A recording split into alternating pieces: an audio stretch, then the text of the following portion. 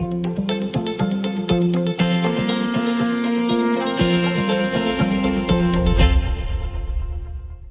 it true that some human races are more intelligent than others? It's a question that makes people uncomfortable, that divides opinions, and that almost no one dares to ask out loud.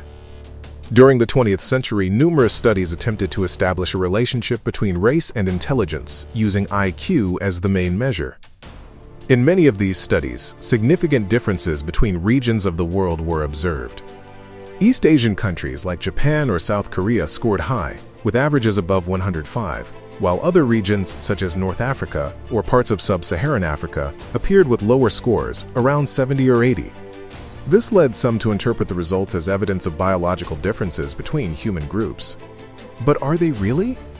Or are they the result of decades, or even centuries, of structural inequality, lack of access to quality education, malnutrition, violence, or deeply different social systems?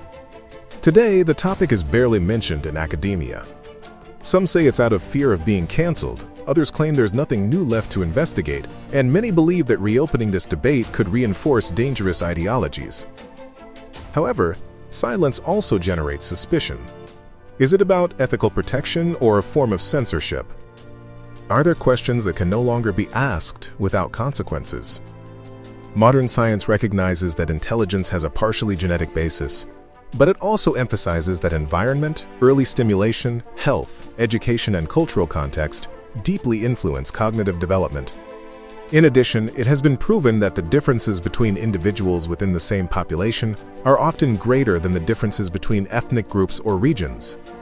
So, if there's no purely genetic explanation, why do those average differences between countries still exist? Maybe the answer is not in one place. Maybe it has to do with multiple factors, difficult to separate. Maybe it's not just about biology or just about culture, but a complex interaction between both.